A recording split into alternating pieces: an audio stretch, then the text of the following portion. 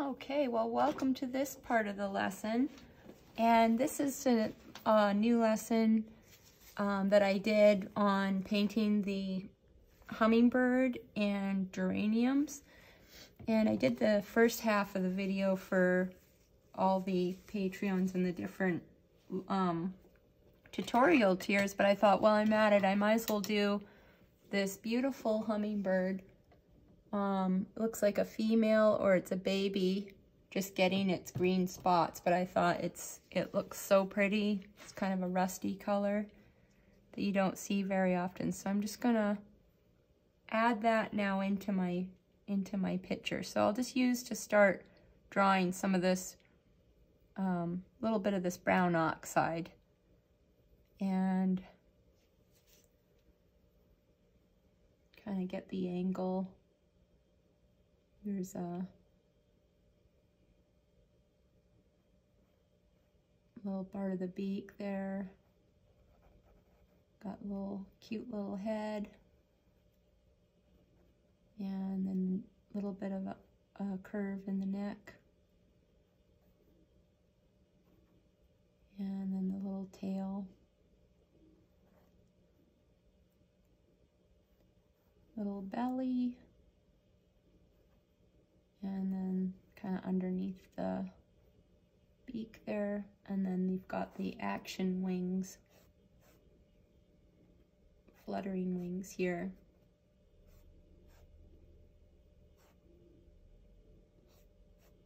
Like that. And that's just a little brown oxide I had out. There's quite a lot of that rusty kind of brown color. So you could use some of that, even that red oxide would be a good one. Transparent red oxide. And you got that beautiful little tail.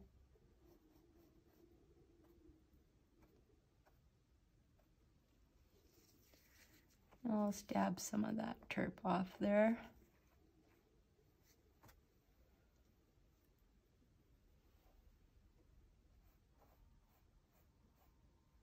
So there, now you've got a hummingbird on there. And so I'll have that reference photo along with the other one. So now it's kind of a matter of, choosing the colors you want. I really like that, there's some real bright white, so I'll add a little bit of that white with a tiny touch of that yellow ochre in the neck up here.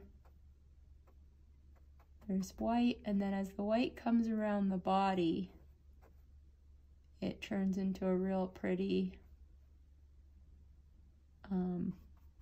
looks kind of purple, the color. And so there's some of that white there, but I'm going to mix up a little. I've got a little bit of this purple from the first half of the video. I can use some of that in the shadow and work that up there.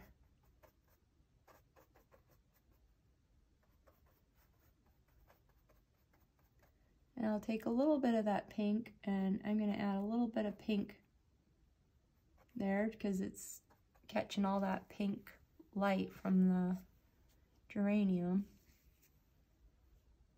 Whoops, I want more pink. Get that pink off my brush. Get a little bit of this orange. Can mix in some of that brown oxide in there, and let's put some orange on there to catch that nice light. Dab some of that in there. And you can put a little more of that purple.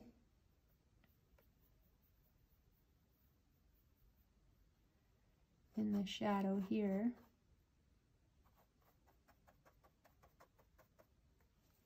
That way you don't want the light catching the neck to be as bright as this underbelly and area. You want that to be where the light's catching. And I'll just get a little more of that red oxide and that orange. Maybe a little cobalt blue to dull it down. And in the shadows, I'll put some of that. Maybe a little more cobalt.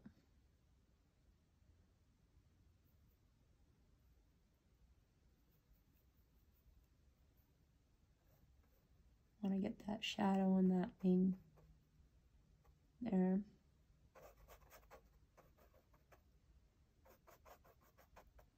There we go. And get a little more of that brown in there. And for the wing, I'm going to use some of that mixture. I had some dioxazine and some brown oxide and white. I'll give us sort of that color.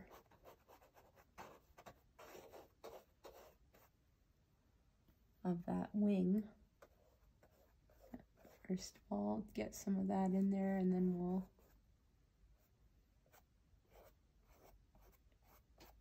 loosen it up a little, and I'm going to mix some white into that mixture. Dioxazine, violet, white, and a little bit of, you know, if there's still some brown oxide in there, just add a little bit of that light that kind of comes through the wings. I just give a little, you know, a little swipe of that light color coming through. Doesn't, because there's a million of those little lines, so I'm really simplifying it. Get a little more of that purple and brown oxide and just kind of darken that wing there a little more.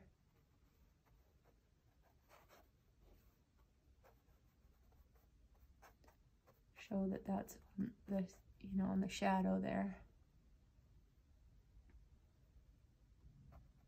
And I'm going to dab some of that in the shadows here.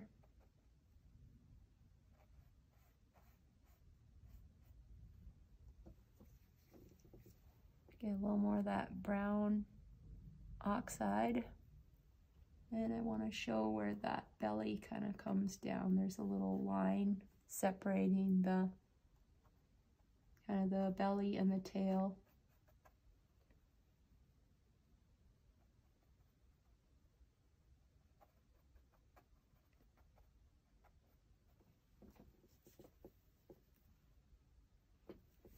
And now I want to get a little lighter mix of that dioxazine and white. And get a few real light highlights on that wing.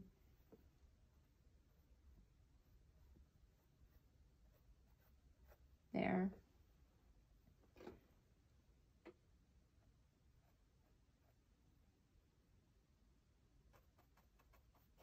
There. So, and there's some real light catching that wing. And then I just use my brush and I'll kind of drag a little bit of that up to create the action hummingbird wing. Okay, now I haven't really done any details on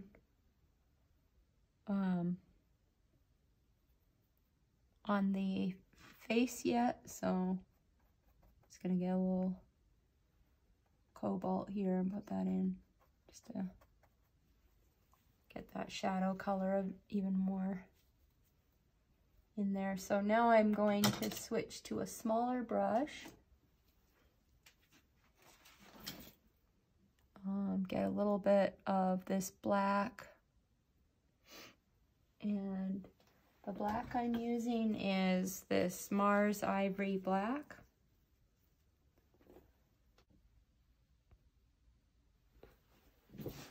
Okay, so I'm just gonna get some black on my brush and work that little eye in there, sort of around here, and then it kind of has a little dark line in towards the beak. So I've got to kind of trim the beak down when I paint the background. It's a little bit thick because I had the terp on, too much terp maybe on my brush. So just working that in, and then I'm going to go and clean my brush.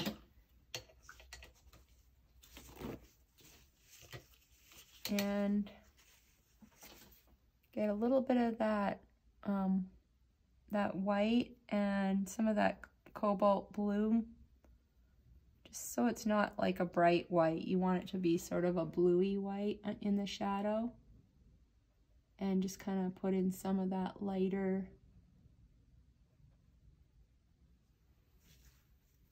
stuff that you see there.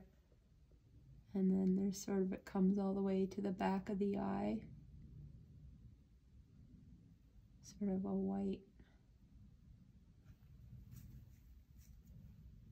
And then you've got sort of an orangey color around the eye, so I'll get some of the white and that red oxide mixture and get that in there.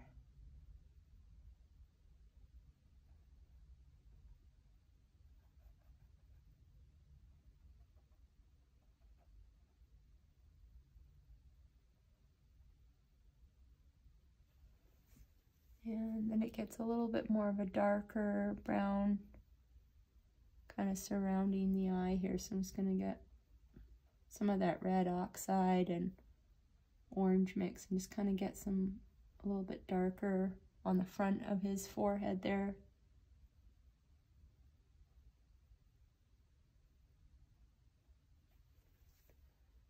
And that kind of comes down into the beak. And I'm going to get a little more white. And you can mix a little bit, a tiny touch of that red or brown oxide and just get that real light behind the eye there. And then I'm going to get some bright white and really get that highlight on the neck there. And a real bright orangey light highlight on the tail.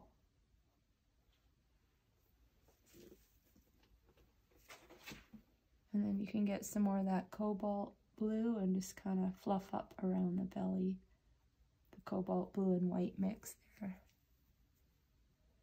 And then I'll get some more of that red oxide and just sort of go back and detail in that little, you know, that little neck area. Get a little brown oxide in the shadow just to really show off that, you know, that little shape of the kind of the neck area there. And I might even get a little more of that darker mix for the shadow down here.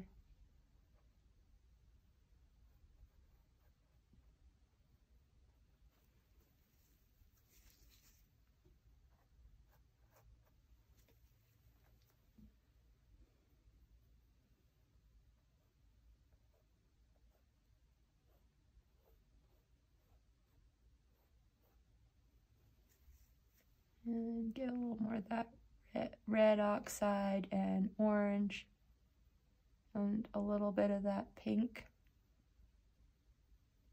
that permanent rose, and just put a little bit of that in the shadow, some of that. Maybe it needs to be a little darker, more red oxide in there, just get a little bit of that.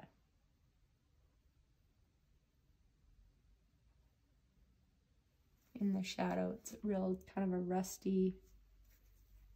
Now if you wiped off too many of the lines, just get a little bit of that purple and you can kind of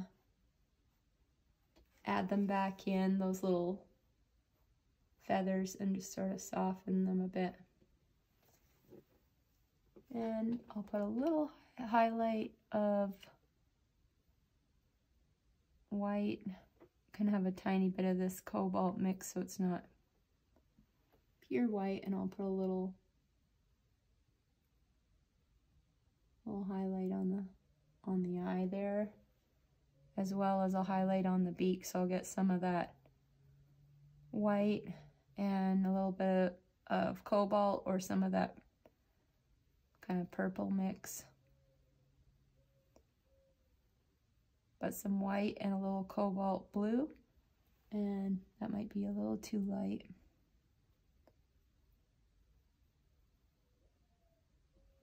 A little white and cobalt blue, and just sort of put a little highlight on that beak there.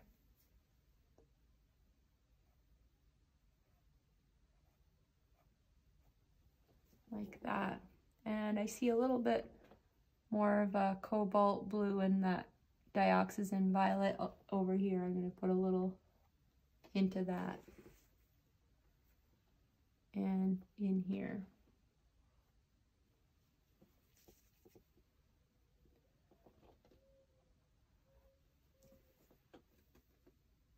And you don't really see the feet, but I can see part of it, so I always just put a little hint of those black, those little black feet in there.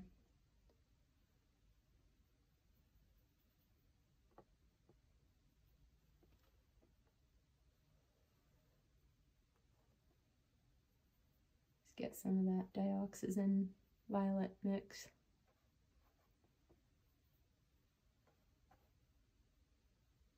And cobalt blue.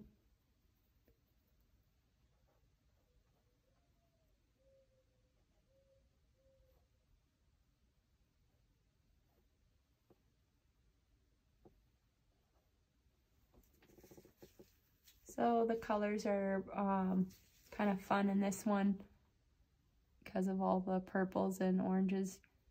And I'm going to get a little bit of orange and white and just sort of get a few of those little feathers that are catching the light there.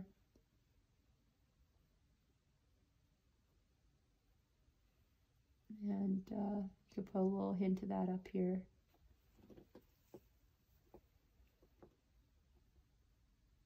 And I'll take a little bit of that orange and put a few little dabs of it into the rest of the picture.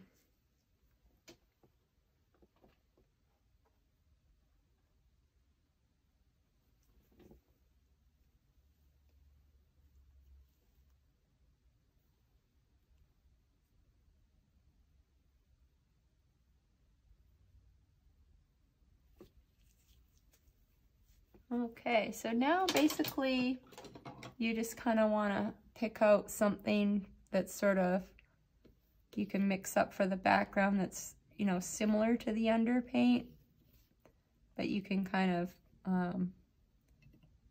help the painting pop a little more. I would maybe do the same mixture, so the ultramarine and the brown oxide and white, and then so you mix sort of a gray up, and then add some yellow ochre to it, so you get a real nice warm gray. You can't really tell till you put it on the canvas if it's the right gray, so I'll mix up a little more white in there. And I don't mind if there's some of that purple, or you can just kind of mix up stuff that's on your palette. Take a little bit of that red oxide mix, just sort of blend it in, and you come up with a nice gray. And I think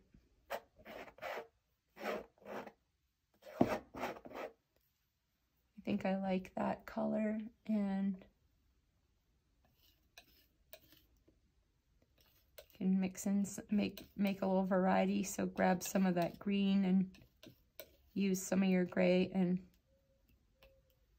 you know, have some different grays in there, greeny grays, some of this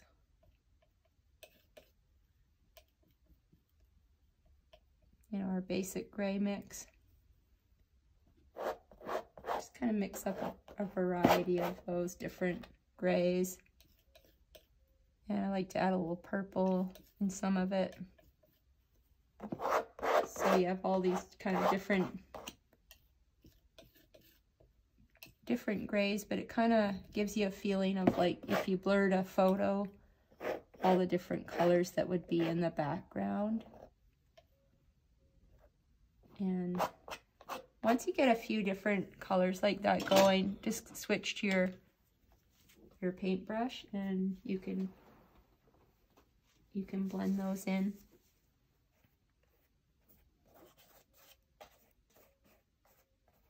And with the background now, I can kind of cut in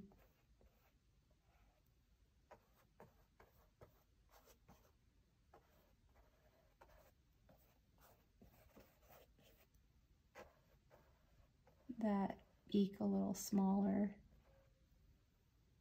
like that.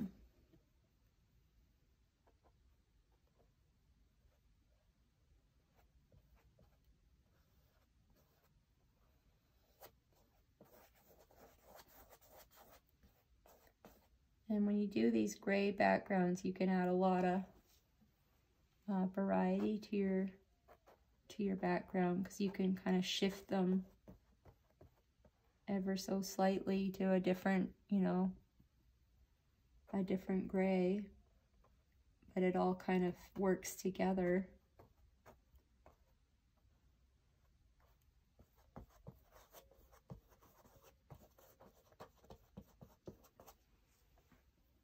And you can always check if your contrast is, you know, if you want it to be a little more contrasting in certain areas, just lighten the gray around the,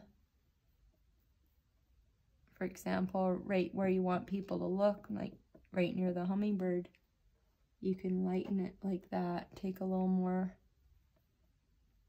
white into your mix and bring out some of that contrast between the hummingbird in the background, and then over here it can be, you know, less bright. And then other areas like this where you have the stem, you know, here and here where it's kind of showing off those, you know, stems in those areas can be interesting spots to kind of draw your eye.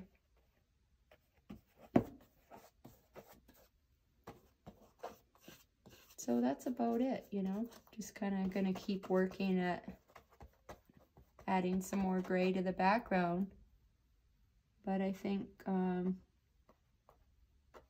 you probably get the drift by now where I'm going with it. So just mix up your gray, the white, brown oxide, and ultramarine blue. And then you can, once you have your base gray, you know, you can take a little dioxazine violet like this and have some more purpley grays. You can take some green into it and, you know, have some greeny grays in the mix. So you have lots of room to play with that. And you can add some blue. Just have a few bluey gray marks in there. Just can loosen up the background a lot. And then at the end, I just put a few little pink dabs here and there. So I think that's about it, and I'll have those reference photos underneath the video in Patreon so that you can paint along and use the reference photos. And if you want to post your painting to the Facebook page, that would be great, so I can see how you're doing. And thanks for watching, and I look forward to seeing you in the next video.